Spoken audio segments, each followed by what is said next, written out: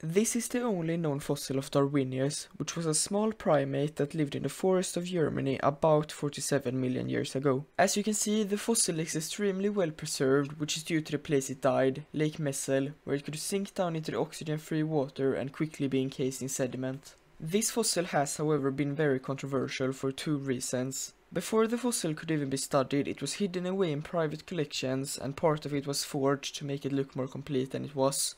It wasn't until 2007 that it was sold to the Natural History Museum of Oslo and could be studied by paleontologists. While the specimen of Darwinius was being studied, it was kept very secret while the second controversy was being worked on. When the discovery was announced, it was immediately heralded as the missing link in human evolution and as our ancestor. Darwinius was also compared to the Holy Grail and the Mona Lisa by the scientists that worked on it. The thing is, however, that these claims about Darwinius being some missing link or our ancestor were never proven.